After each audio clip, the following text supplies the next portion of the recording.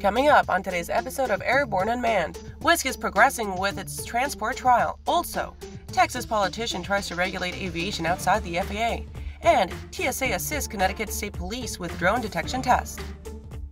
Welcome to the Aero-News Network's Airborne-Unmanned program, a weekly news program covering all things unmanned, in partnership with AVSI, the Association for Unmanned Vehicle Systems International. Hi, I'm your host, Kimberly Kay. New Zealand is getting ready to test autonomous passenger transport. Wisk is progressing with its transport trial, which will advance autonomous passenger transport under the New Zealand government's broader Airspace Integration Trial Program. Wisk is working towards rolling out the implementation phase later this year. In February 2020, Wisk announced that it had signed a memorandum of understanding with the New Zealand government to establish the transport trial under the broader AITP. Since then, both parties have been undertaking detailed planning of a highly structured and integrated program, with implementation of the trial expected to start in the second half of 2021. Wisk is also bringing the in situ Pacific into the program to support the trial. Through this partnership, Wisk will combine its leadership of autonomous flight operations and the advanced technology and expertise of Boeing to deliver on the passenger trial objective: to safely evaluate, test, and demonstrate the integration of unmanned aircraft into existing airspace. Wisk brings approximately 1,500 test flights and the backing of Boeing's expertise in integration, piloted, and autonomous technology. After these messages, NASA Ingenuity Mars helicopter preps for flight. More news after the break. At Diamond Aircraft, innovation is in our DNA. Whether you're taking to the skies for training or business travel, every aircraft in Diamond's lineup features innovative technology, an industry-leading safety record, superior performance and efficiency, and a comfortable flying experience. No other company has pioneered as many aviation firsts, achieved more milestones, or received the same amount of industry praise as Diamond. Discover why Diamond Aircraft is one of the most trusted manufacturers in aviation at diamondaircraft.com. Aviation Safety Resources is disrupting the market for aircraft emergency parachute recovery systems. ASR systems are smaller, lighter weight, and offer longer repack cycles than similar products available in the current market. ASR has a recovery system available for every type of aircraft: sport, experimental, light sport, general aviation, urban air mobility, vertical takeoff and landing, electric propulsion, and unmanned aerial systems. Find the right product for your aircraft at aviationsafetyresources.com. Swift Fuels proudly introduces the Forever Avgas STC. One simple upfront purchase entitles the Forever STC certificate holder to receive all current and future Avgas STCs that the FAA issues to Swift Fuels. The best part?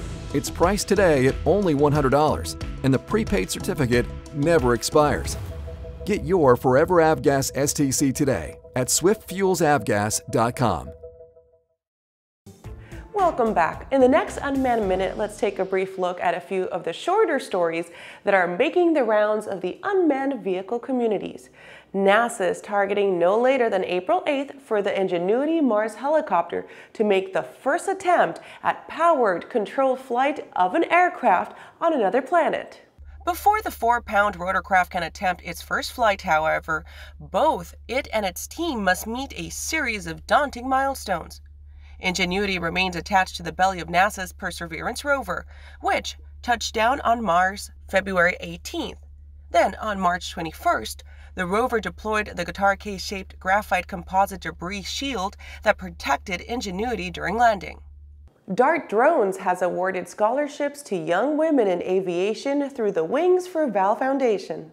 DART Drones has awarded scholarships to young women in aviation through the Wings for Val Foundation. The Wings for Val Foundation honors the legacy of Navy Lieutenant Valerie Cape Laird Delaney, who was an EA-6B Prowler jet pilot. Every year, multiple scholarships are awarded to women pursuing careers in aviation. Announced at the Women in Aviation virtual conference, this year's scholarship recipient, Abigail Wells, is a molecular biologist, geneticist under contract to NOAA's Northwest Fisheries Center in Seattle, Washington. Abby earned her private pilot's license in 2020. Textron Systems awarded contract by Army to upgrade Shadow. Textron Systems has received a contract for up to $607 million from the Army to provide contract logistics support, field services, and engineering support, along with the retrofit of the existing Shadow Block 2 tactical unmanned aircraft system to the upgraded Block 3 configuration. This award follows a successful follow-on operational test and evaluation of the Block 3 configuration by the Army in late 2020. The work will be completed in Textron Systems' Hunt Valley facility. Martin UAV is demonstrating a newly upgraded version of the VBAT, the VBAT-128. Reportedly offering increased power, payloads, and endurance, the VBAT-128 offers increased horsepower, 11 hours of endurance, a higher operational ceiling, and interchangeable payloads for mission-specific requirements. The improved version of the VBAT maintains its current small VTOL footprint to launch, transport, and operate. That was our Unmanned Minute. Now back to the rest of the news. A Texas politician is trying to overstep and set unmanned aircraft regulations outside of the FAA, and we all know that's not a good idea. Our friends at AMA tell us that on March 9th, Representative John Cyrier introduced House Bill number 3403. The bill proposes that it would be a criminal offense to fly any unmanned aircraft outside of the direct line of sight of the operator, above unauthorized private property, attempts to set altitude restrictions, and imposes a fee for such an occurrence.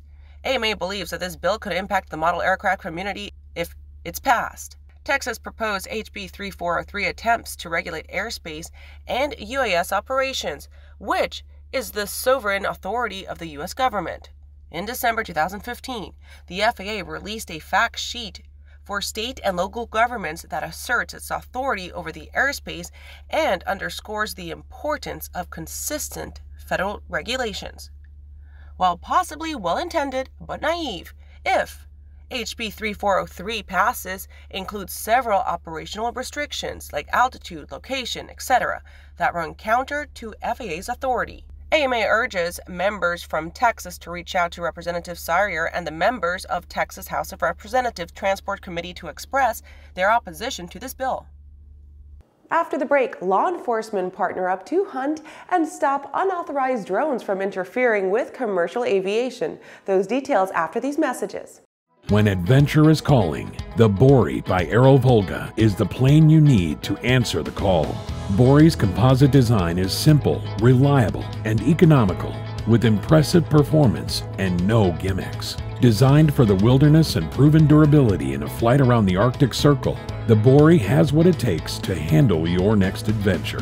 Featuring 2 large cargo compartments, a comfortable modern cockpit, and a Rotax 912 power plant, the Bory Amphibian is now available in Canada. Experience the Bory for yourself at flightsimple.com. I believe that if people use the landing doctor training program, they will have less accidents and eventually their insurance will go down and they will make a superior pilot. We do personal limitation checklists, which is the most important reason you need to fly with limits. We do ground proximity awareness training, and we do this with a crosswind.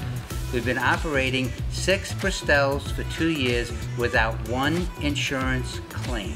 The Landing Doctor program is working, and you're gonna hear more about it. Are you ready to ace your FAA drone pilot knowledge test, get your remote pilot certificate, and start earning money?